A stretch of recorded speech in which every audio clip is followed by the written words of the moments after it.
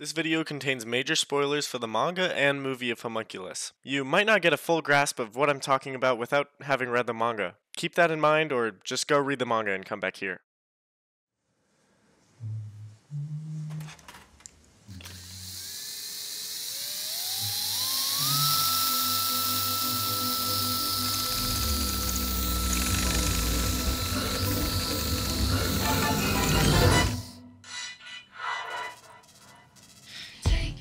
Homunculus is my favorite seinen manga.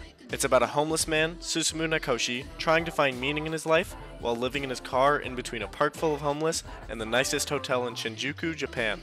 He's approached by Minobu Ito, a medical student who offers to pay Nakoshi to undergo trepanation, a surgery where a hole is drilled into your head, releasing blood flow and possibly awakening a sixth sense.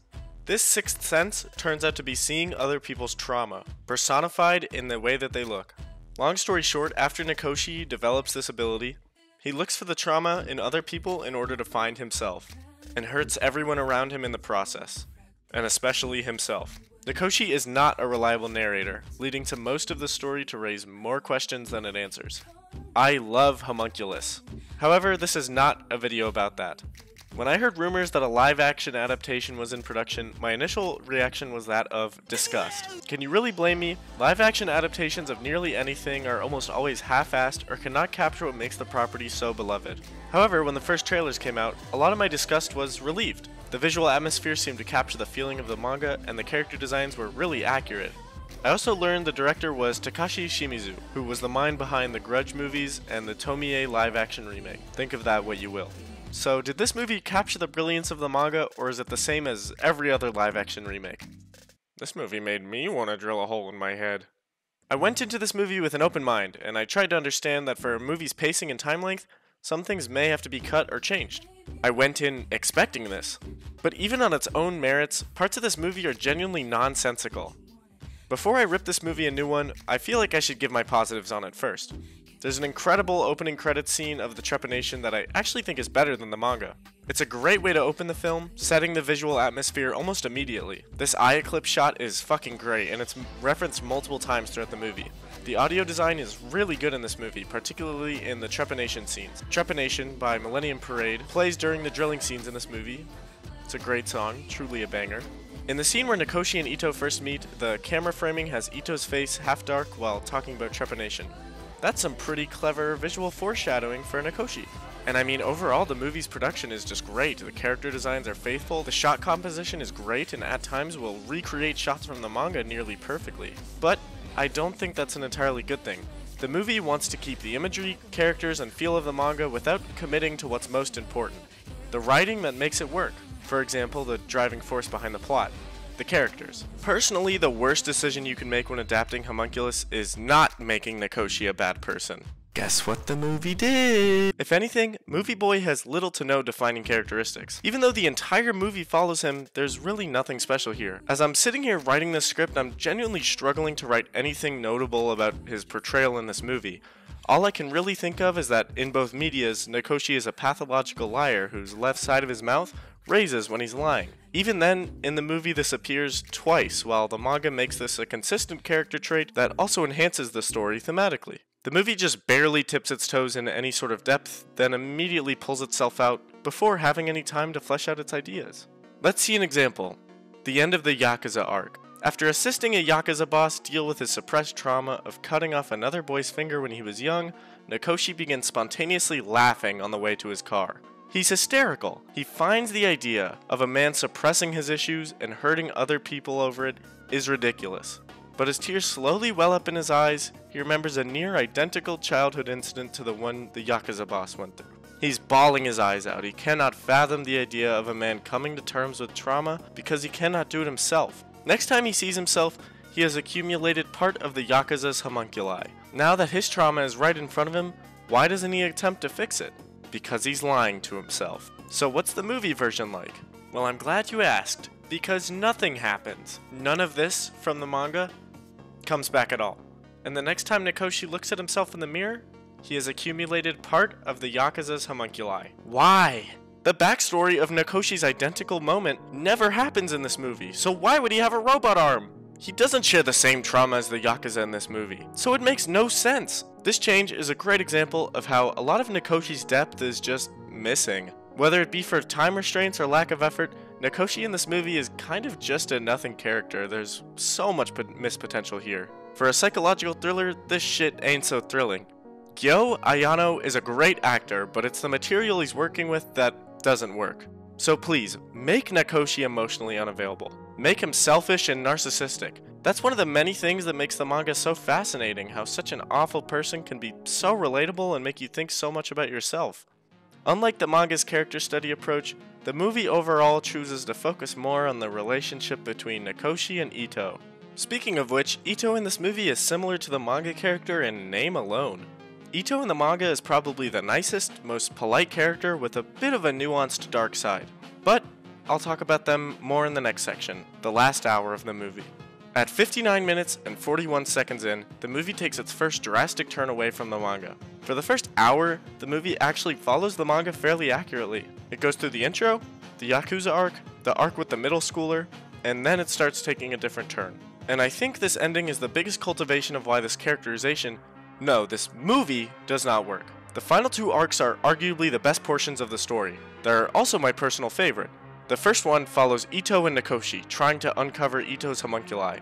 It's 3 volumes of one long conversation of 2 acquaintances blatantly lying to each other, trying to break the other one down and uncover their personalities. Because until that point, they weren't friends, they were business partners. But this arc strengthens their bond and reveals a lot about Ito's past. Ito has what is probably the best trans representation I've ever seen. Their struggle with gender identity is incredibly nuanced, and while I don't personally relate to it, I believe it to be a great eye-opener for suppressed trans identity. After that is the last arc, following Nakoshi's past and self-discovery. Again, some of the most compelling and relatable media I've ever read. You meet a woman also trying to find her past, whose homunculi is a shifting face, and who has a special relationship to Nakoshi. It's some time before we realize this is Nanako, and through her we learn about their past together, as she was the only one who would look through Nakoshi to read his heart. Her shifting face was a metaphor for her being the embodiment of every woman Nakoshi had used or wronged in the past. This arc truly gives you an idea of the true monster of this story. So what does the movie do with it? It flips the order of the last 2 arcs and basically rewrites them completely, and I don't mean that in a good way. Nakoshi immediately meets Nanako, fucks her, and sees a hole in her head. Now this didn't happen in the manga whatsoever, this shit's just weird. So it's revealed that Ito has been looking for amnesiacs to trepanate to see if they would read his homunculi. They made him the fucking villain. The most non-villain character in the manga is the fucking villain, because the directors, or the producers, or the writers could not fathom a story where the main character has to be a bad person. That multi-volume conversation between Nakoshi and Ito of mind games and lying is stripped to Ito just telling Nakoshi over the phone some pseudo-intellectual bullshit about "it's just a dream, bro, you'll never save this girl." Everything is just in your imagination.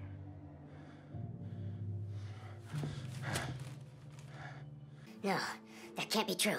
Nakoshi's response? Drilling a hole in his head, of course. Now this is one of the only scenes kept from the manga in this portion of the story. It's directed so well, the sound design playing the Millennium Parade track more distorted and unruly, and you can faintly hear a beating sound. The brain, it's alive, like a heart. In the manga, this scene is a cultivation of Nakoshi's character arc. It's one of my favorite moments in the entire manga. After losing his sixth sense, this scene acts as a perfect way to show just how far Nakoshi is willing to go to find himself. The ability to see through other people was the only thing that brought him the feeling of being connected to those around him. He was finally getting closer to reading himself. In the movie, he does it because... I couldn't tell you. He randomly loses the ability, and there's little to no time spent experiencing how it is for him to lose his ability. Again, a major issue with this movie is the lack of time spent developing the characters. If you think you know why he does this, please feel free to comment, because I couldn't tell you.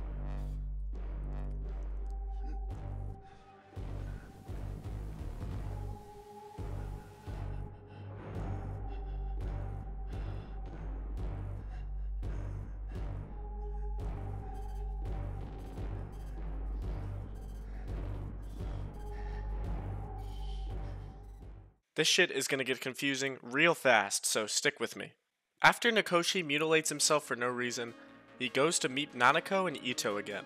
And we learn that Nanako is not actually Nanako. The real Nanako and Nakoshi were involved in a car accident. Nanako dies with another random woman in the car crash and starts to get convinced she's Nanako. That's why they have amnesia in this movie. Manga Nakoshi struggles with remembering his past because he was ugly and felt that the world ignored him. His face did not fit his own narcissistic image of himself, so he threw away his life with Nanako, the only person who saw him for who he was, and his face in order to live a new life filled with unfulfilling connections based on money and sex. He's constantly running from his problems, and thus himself. I don't think I need to explain to you that this is much more interesting than a fucking car crash. I usually dislike amnesia in storytelling. It's mostly used as a lazy way to have important characters act out of character. But in the manga, it's the result of the main character's direct action. That versus getting hit by a car. And hey, remember how Nanako's trauma is also the result of the main character? Well, in the movie, she shifts faces because she thinks she's a different person. This is so fucking deep, bro. Nakoshi then takes a look at Ito's trauma. And I gotta say, this is probably the funniest part of the movie. Ito's trauma is that he did not get enough attention from his dad as a child, so he killed his dad's goldfish. In Japan, the goldfish is representative of beauty. Ito, as a child, looked at the goldfish in envy while trying on women's clothes, hoping one day he may achieve the same beauty. And the one person whose approval he sought out denied it completely. It's incredibly tragic, but the movie takes all of this, and shits all over it. Thus, a scene of a grown man crying over a fucking goldfish. The movie tries to take a different direction with its characters and make a different character the villain, and then make him sympathetic. There's nothing to sympathize with here. This has the depth of a fucking kiddie pool. It's time to talk about the ending. Ito self-trepanates himself with his right eye sewn shut, and Nakoshi drives off with a woman he doesn't know. What the fuck am I watching, man? Why would Ito do this? He already had his character arc. Why are you pushing this twist ending that doesn't make any sense? Why would Nakoshi drive off with this girl? The manga's ending leaves some people dissatisfied, even myself at first. But overall, I think it's a fitting end, albeit short.